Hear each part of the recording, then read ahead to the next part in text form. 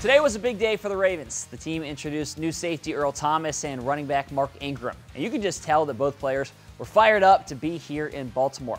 Now, Earl is somebody who's all business, very serious guy. But a fun storyline today was about what jersey number he's going to wear. He's been number 29 throughout his career. But here, Marlon Humphrey already had that number. Well, today, Earl shared that he's talked with Marlon, and Marlon was gracious enough to let him have number 29. And when I sat down with him after today's presser, he told us the backstory about his conversation with Marlon.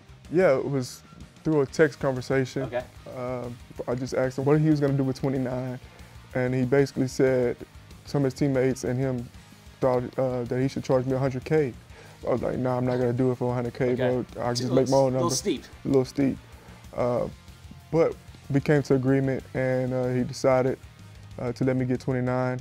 And I know that his mom runs a track club, so I thought maybe I could donate a couple of dollars to her track club. Now, the guys have been having some fun with this on social media. Marlon posted a photo of his old number 29 jersey on Instagram with the caption, "My first love."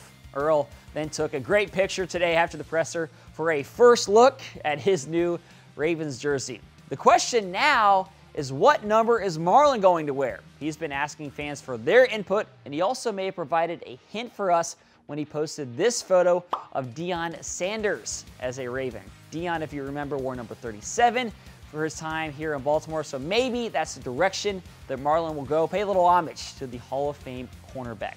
Now, whatever number Marlon picks, it's been fun to see this back and forth between the new teammates on social media today. Now, if these signings have you fired up for the season, I know I am, well, you can go ahead and get some information about becoming a PSL holder by going to BaltimoreRavens.com/tickets. That's it for me on Final Drive. Have a fantastic weekend, everyone. I'll see you back here on Monday.